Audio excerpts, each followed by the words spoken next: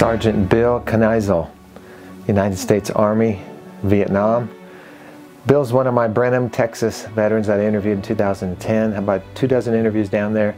I actually premiered a film in 2010 called Lest They Be Forgotten, Texas, one of my films in my documentary series, Lest They Be Forgotten. And Bill's one of my Texas veterans, just a great man, told a great story of Vietnam. They're all good folks, they're all good. And I'm just so happy that I met him. It was in February of 2010 in Brenham, Texas, like I said. And Bill and his friend Gene Kelm, and Gene, like I said in my last message, is my favorite story of all times. And Bill went into the military volunteer draft, so he was able to guide his future a little bit more than the government. So 2 years he signed up for, and he was 20 years old at the time. I think he'd gone to college for a couple of years. Went into the military, infantry, Fort Polk, Louisiana, where his basic and advanced infantry training was at. He was trained in 81mm mortars.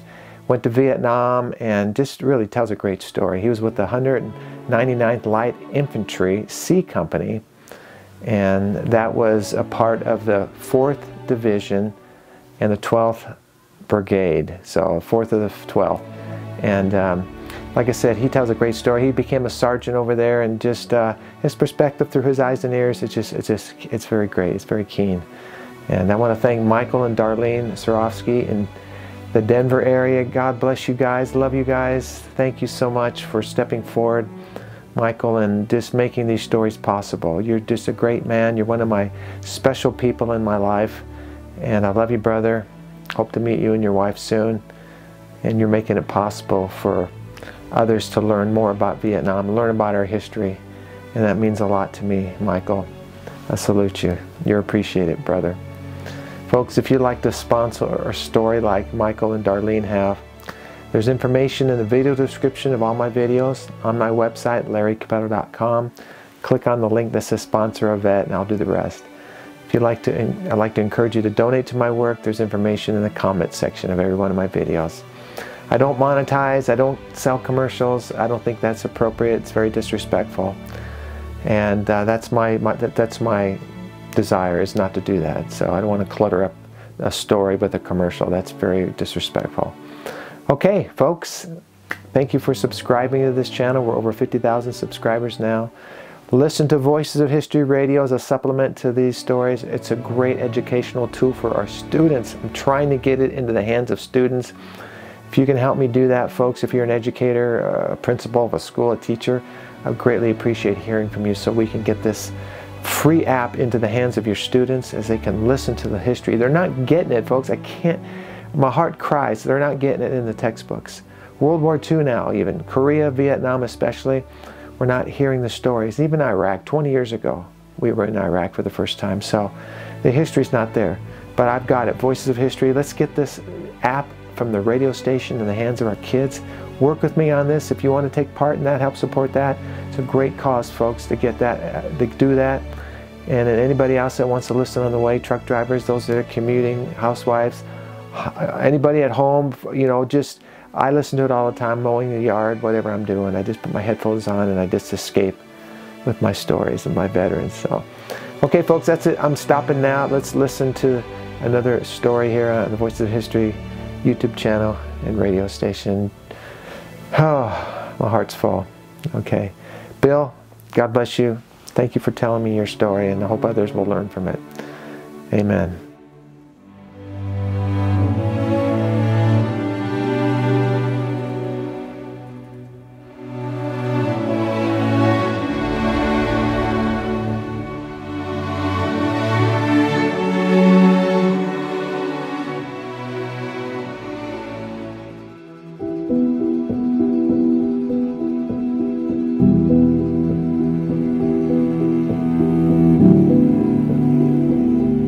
Now 63. Okay, what year did you go to Vietnam? And I went there in August of 67, 1967. So you were drafted? I was drafted. I went to junior college for a couple of years, so I was 20 when I went into the service. And after I got my 2 years in at San Jacinto Junior College there in Pasadena, then I became eligible as a 1A, and instead of waiting for them to draft me, I went in as a volunteer draft. That way I would only spend 2 years in the service unless I elected to stay longer, and I would still be able to go in when I wanted to go rather than when they say come on. Were you in the Army? Yes, I was in the Army. Where would you go to basic training at Fort Polk, Louisiana. Artillery or? No, oh, infantry. Yeah.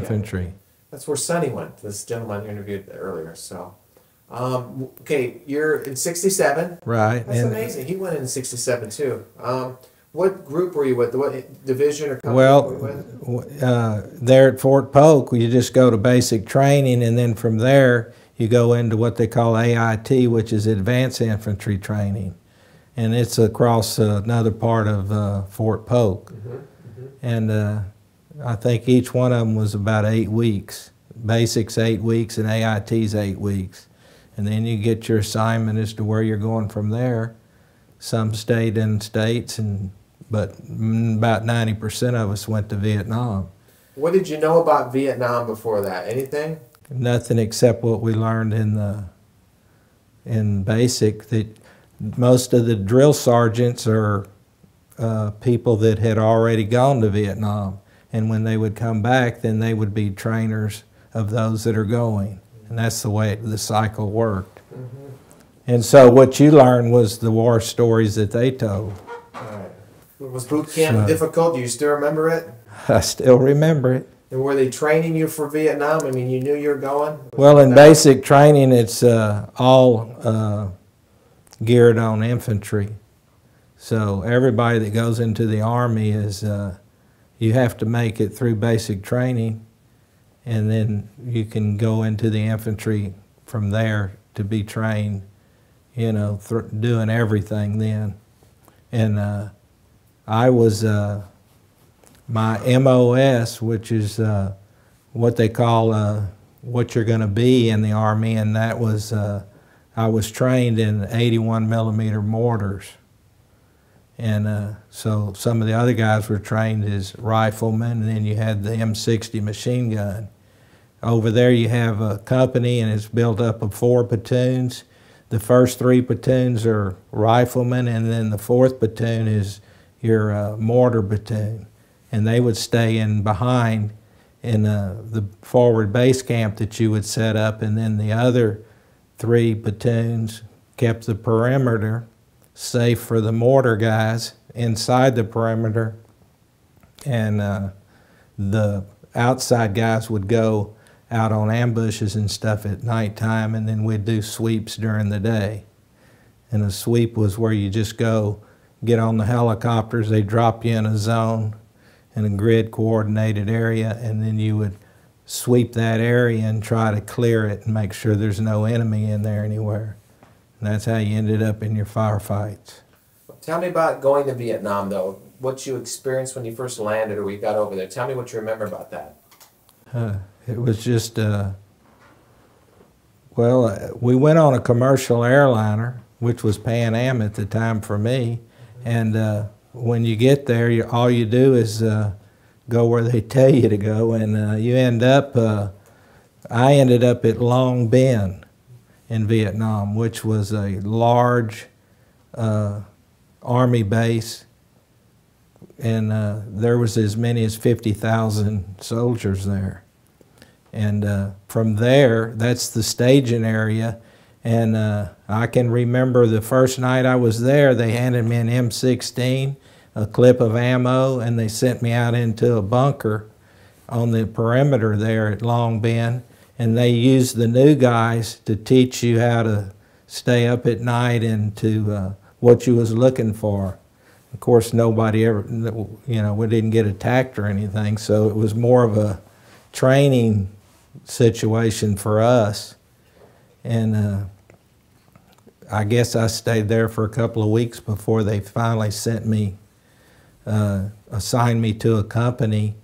And then I left from there and went out with that company. So you got into combat when? When was the first time you had combat over there? Do you remember that? I was there about 3 months. when I got into a big firefight.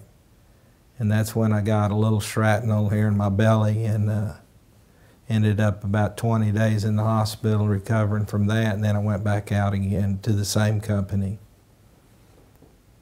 So it wasn't a serious one, you got to go back. Right. Yeah. What's it like being a young man in Vietnam, and where were you? Central Highlands, or where were you? No, Long Binh is just east of Saigon. Okay. And they don't send you very far. You know, if you're based at Long Binh, that's called your rear base camp, and then you would go out to forward base camps where your company would actually set up a perimeter. You'd fill up sandbags and build your bunkers and everything for protection. And then you would be picked up by the helicopters daily to go out to little areas that were close by your base camp, your forward base camp there, and that's where you would do your sweeps, as we talked about a few minutes ago. And that's basically what I did for a year. And I was in the 199th Light Infantry, and what we did when we weren't sweeping is we would go and help other divisions, like the 25th Division that did a lot of sweeps and stuff in the Chu Lai area. It wasn't very far from where we was, and on occasion they would have us helicopter in to help support them. Tell me about the Huey helicopters. Yes, sir, the Hueys. Did they take you into landing zones? Sure. Just tell me about the Huey helicopter in Vietnam. Well, The purpose of I know the answer, but just tell me for the camera. I want to hear what you have to say about that. well, they had a pilot and a co-pilot, and then they had a M60 machine gunner on each side. They had no doors on them. You would get in them and you would sit in there, and they'd have 10 or 12 of us in there. And then when they wouldn't actually touch down to land, they would come within 2 or 3 feet of the ground, and everybody would jump off of the helicopter and land in usually it was rice paddies and it was wet, unless you was in the dry season, which was much shorter than the wet season. And that's, you know, they were a real good support, and we couldn't have done without them. Did you do a lot of combat assaults with the Hueys, or just? No, they drop you off, they fly away, and you're there. And then they would come back and get you in 6, 7, 8 hours whenever we got finished with our sweep for the day. Then you'd come back to the forward base camp, and then you'd go out on ambush at night, which was nothing more than you going out a couple of 100 meters away from the perimeter, and that way you would be first to spot anybody that was trying to come in at night and surprise you. And you said you did sweeps. Mm-hmm. How many men are you with? I mean, usually it was, yeah, it would be one platoon, which would be anywhere from 12 to 20 guys at a time. what was the worst encounter that you had? And we were fighting the VC or the NVA, or both? No, just the VC, the Viet Cong. They were in black pajamas and carrying AK-47s and RPG, which was an Army, what do you call it? Yeah, and that's usually they were the ones that initiated the first contact, but they're dug in and you're walking around. So when they open up on you, then you get down into the rice paddy there, and the dikes was your protection, and then you would fight it out. We'd call in the Hueys with the rocket launchers on them, and they would support us with air support. Mm-hmm. The gunships would come in then? Or? Sure, that's the gunships, which was still a Huey helicopter. But that's the way it worked. So you were there a year? I was there 11 months and a few days. When you first get in country, is it you're new? Maybe the older guys don't want to be around you because you're new. I mean, No, it's not that way at all. No, because when I went out to meet with my company, there wasn't but a half a dozen of us. It was added to 120. So you know they were glad to see you. 'Cause you're building up their numbers, and the more the better. and you said you're with the 199. Mm-hmm. Yeah, Company C, and the 4th Battalion and the 12th Infantry Brigade. So it's a long Company C 4/12. Did you lose friends that you were with, Mm-hmm. wounded or killed? Oh, I had a very good friend that was killed. Yeah, in that same firefight that I was there about 3 months. The one thing good about my year is that I didn't have too many contacts. I had probably, I could count all the firefights that I went through in the year on one hand that I can remember. And most of them weren't too bad except for the very first one, and that involved 3 of our companies. See, we had a company A, B, C, and D, and I was in company C at the time, and company B. So when we got first in country and there was 100 of us, then you'd have 25 going to each of these 4 different companies, or however it worked, you know. And so some of the guys that I trained with at Fort Polk was in a different company, but they were still in the 199th Light Infantry out of Long Bend. So when we'd come back to the Long Bend on a 4-day rest, which we called an R&R, rest and recuperation, we would get to see those guys that we trained with at Fort Polk a lot of times, but not every time. And I had one real good friend that was, we kind of became buddies, and he didn't make it out of that first firefight. I think we lost 2 or 3 in that one firefight, and I was one of the fortunate ones to get out of there. And by then I was not ever assigned to the mortar platoon that I was trained to do.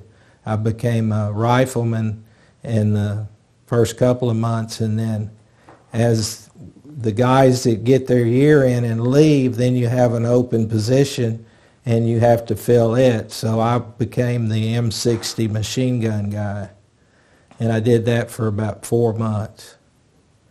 And then I made a E5, which is a buck sergeant, they call them, after 8 months, and then I became the platoon leader. And I did that for almost 3 months, and by then it was almost time for me to come home. So tell me about being a buck. You said buck sergeant. Mm-hmm. What was that like, and what kind of men did you have, and did you lose any of them? No, didn't lose any men. As a matter of fact, I don't recall ever getting in a firefight after I became a sergeant with any of my guys. All we did was do the ambushes, and like I said, I didn't. You don't have a firefight every day. You know, they're few and far between. Thank goodness. Yeah. You know, you go a long time. Now, every once in a while, we'd have one of our point men or something come up on a booby trap, a grenade or something, and he could get hurt bad. And we did have that happen, that I can remember a couple of times, but not when I was a sergeant, before I became a sergeant. But just becoming a sergeant didn't keep me from getting shot at. Did you ever have to assign somebody to walk point, or is that something you have Oh to do yeah, with your ambushes? we do that. Yeah, and you would not the same person walk point every time. You rotate it. Because that's a dangerous place to be, right? Right, very dangerous. Yeah, that and being a second lieutenant. That's what I hear. Yeah, we lost more second lieutenants than anybody I can remember.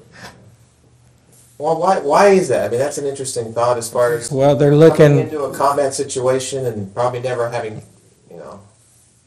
Well, why do you think we did lose a lot of first, second lieutenants? Well, I don't know. I always thought it may be their training. They're a little overzealous. And plus, they had a lot of responsibility, you know, because they had more than just one platoon under them. Right. And so, you know, you have a second lieutenant, first lieutenant, and then the captain. So they, you know, they were gung-ho. And sometimes that's not as good as being a little fearful. You know, sometimes fear can save you. I'm not a big fan of movies per se as far as war, but I think of Forrest Gump of all movies, that scene where they're out in the field. Did you ever see that movie? Mm-hmm. Did that depict at all maybe a little bit of the life of a grunt or a soldier in Vietnam? The field scenes, the artillery, you know, they came under fire. I mean, did that at all remind you of Vietnam? Yes, it did. How about We Were Soldiers? Did you watch that movie? No, I hadn't seen that. As a matter of fact, I try to shy away from those Vietnam movies. That's fine. I would encourage you to shy away from it. Just listening to you talk, sometimes my mind's grasping for something visual that I can relate to without having ever been there. But I realized there wasn't shooting every day, you know, but you had to be prepared for that. Right. So. I think the stress that you're under is more so with all of the lag time that you have where you're not engaging anybody. Right. And that's where the stress builds up. It's because you don't, you know, the unknown is the worst part about it. Your training takes over once you engage the enemy, and that seems to be the, you know, finally type thing going on. But it's not a fun time. Believe me. So there was, you mentioned the unknown, so I'm assuming there was a degree of uncertainty that kept things, you know, or even like today in Iraq or whatever, there's that uncertainty. Right. Well, when you're going through the villages and you've got all of these Vietnamese people there, the mothers, the dads, all the kids that are in the villages, and these houses are grass houses. You know, they're built from what we call over here palmetto leaves. Is what it looks like. And, you know, their water is from a barrel where the water from the rain runs off of the roof and they catch it in a barrel, and that's what they drink. You know, that's their good water. And they set up these little dams along in the rice paddies on the dikes, and they catch all the snakes and stuff that when they let the water out of one and run it into another one that's a little lower, then that's how they catch their food. It's quite an experience to see how the primitive people live.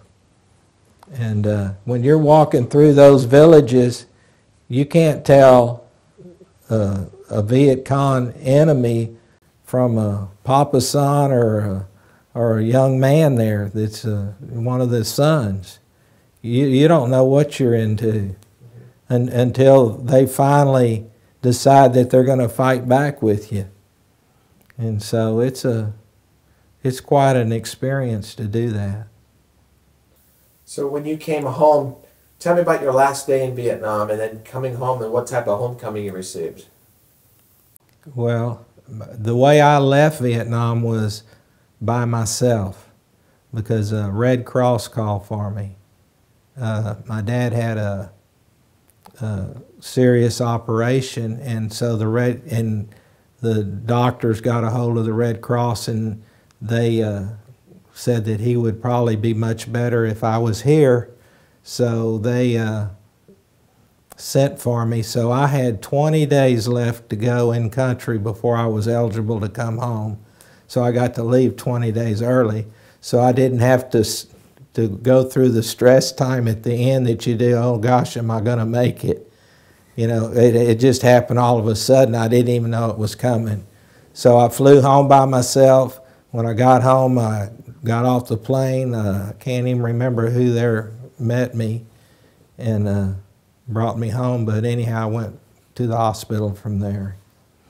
So my departure was much different than most of them. Yeah. And all of my pictures and my clothes, everything was left behind because I didn't have time to procure any of that.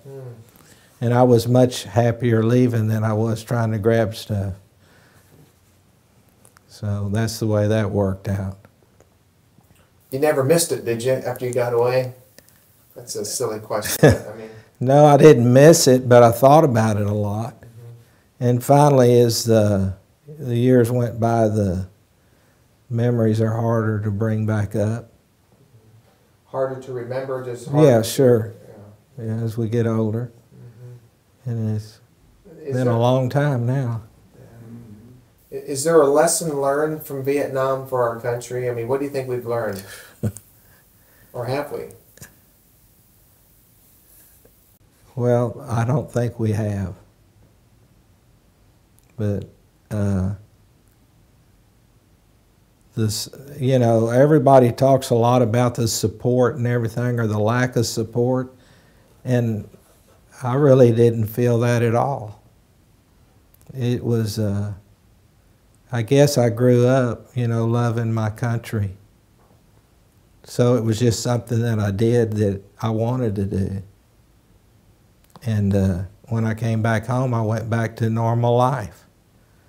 And it was all behind me, and I don't know what kind of a guy I would be today if I hadn't have been there. I mean, how can you only get to go through this life once, so you don't get to try it another time and go a different way. But I did become a police officer, which was still in the same line of work, serve and protect. So, and I did that for 30 years. So 30 years, wow. So my life's work has been carrying a gun Where did you work? at Houston Police Department. No kidding. I did that for 20 years, and then I retired from there and went to Harris County for 10 years. Because back when I was a policeman, you could actually retire at 20 years and start drawing a pension. So that's what I did. And I was able to take my pension money and send my kids to college, and still work in police work at Harris County. And I was there a couple of years when I made sergeant there, and I worked in the jail for 10 years at the county level. I've met several prior law enforcement. I've worked in law enforcement in the area, and I'm working on another film about those that have served in law enforcement too. So maybe if I come back, we can talk about that too. I'll have to make a note of that. That's great. You know Larry Joe Powell? Oh, yeah. I didn't know he'd been in law enforcement for over 30 years, and talked to him last time, so that's great. Is that Larry or Freddie? Freddie Joe Powell? Is that Powell. who? Larry Oh, Joe Powell. Powell, yeah. No, Okay. I'm thinking of a different person. That's okay. Was he with HPD? No. He Oh. worked around here. Oh, Yeah. no, I'm not from around here.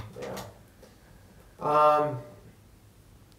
I caught the headlines yesterday of the Houston paper. The off-duty officer was shot. Did you hear that? Mm-mm. Yeah.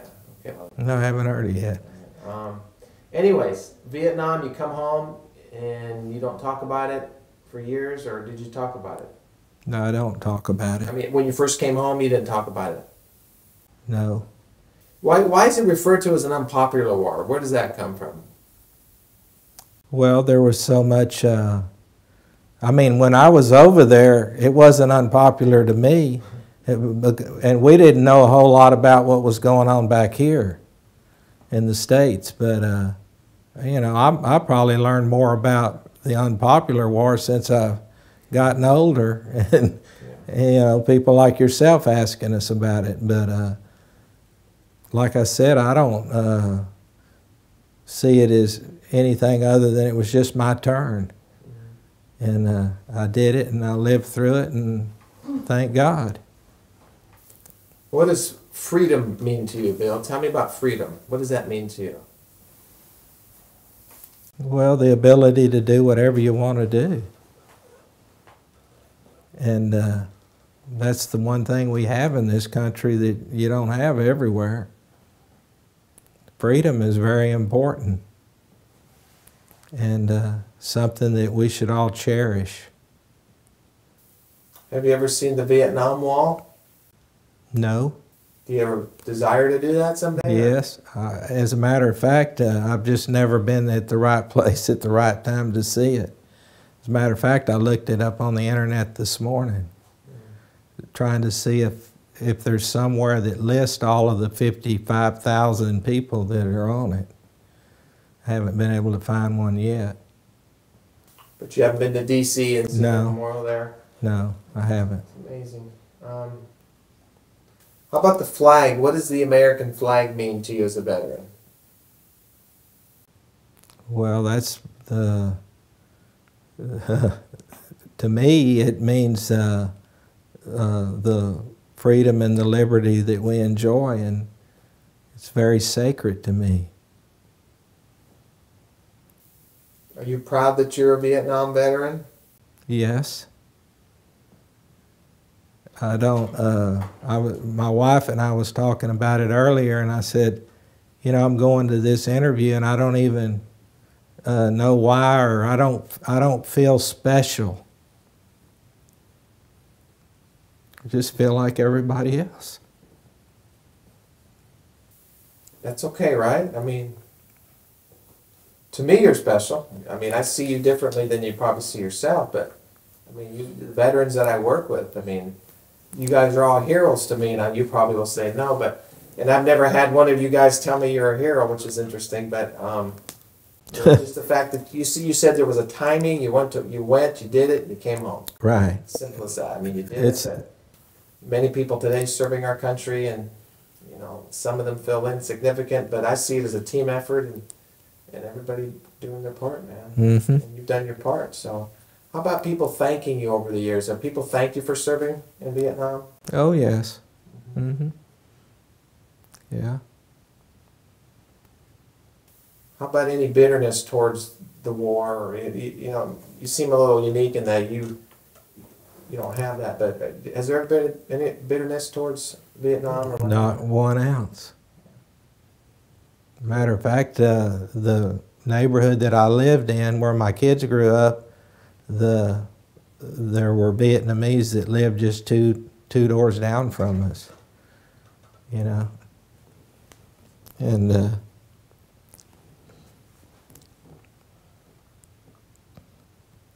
it's kind of special. Mm-hmm. Did you befriend them, or was it? Oh yeah, yeah, they were very good friends. He was actually killed in his front yard. He was what they call a South Vietnamese sympathizer. Yeah. And he was the editor of the South Vietnamese newspaper. And I was a policeman at the time, and he was killed at 3:20 in the afternoon, and I worked until 3 o'clock. And when I got off around 3, I was driving home, and as I was passing by his house, which is only 2 houses from mine, a unit was already there, and he was laying in the front yard, and he had been machine gunned down just a few minutes before I came around the corner. And goodness. Yeah, he was assassinated. Was he? Oh, man. Mm-hmm. And he was talking to his wife on the telephone. She worked at the 7-Eleven around on the corner, and he was talking to her, and the guys that shot him pulled up into the driveway, and he was, the kitchen area was right behind the garage as the layout of the house was, and he was able to see through the garage door when the car pulled into the driveway, and he said, I need to get off the phone, somebody's here to see me. And she says, well, what's going on? And he said, well, there's somebody here, I need to go. And so she said, well, I'll stay on the line and you tell me who it is. So he opened up the garage door and walked out front, and she could hear the shooting over the phone. So it was quite a deal. And they never did find out who did it. We know who did it, but Hobby Airport's not very far from where our neighborhood was, and they left there and got on a plane and went back to California. And they were just regular hitmen. And so his son was like 2 or 3 years old at the time. And so I got to watch him grow up. And sadly enough, once his son got grown, he got in with the wrong crowd of Vietnamese young men, and they ended up robbing a bank downtown Houston, and he got cornered by the police officers in one of the parking garages there close to the bank, and he committed suicide rather than be arrested. So. Well, sometime I'd like to sit down with you and talk to you about your law enforcement career. You make a note of that. I will. I'd like to do that. But just in closing this interview, I mean, do you think it's important that we remember these stories? I mean, for future generations, World War II, the Korean War, the Vietnam War. Do you think it's important that we document and record these stories? I do.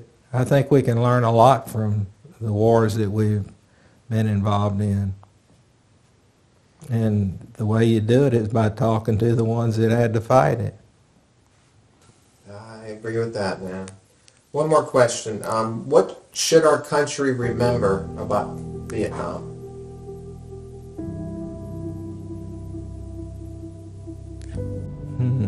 That's a good question.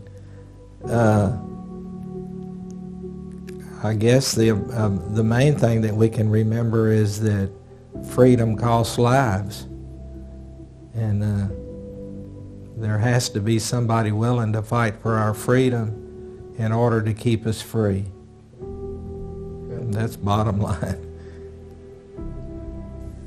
At the end of my interviews, I ask the veterans to salute into the camera. If you saw one of my films, you'd see why. Would you feel comfortable if I asked you from where you're seated doing that for me?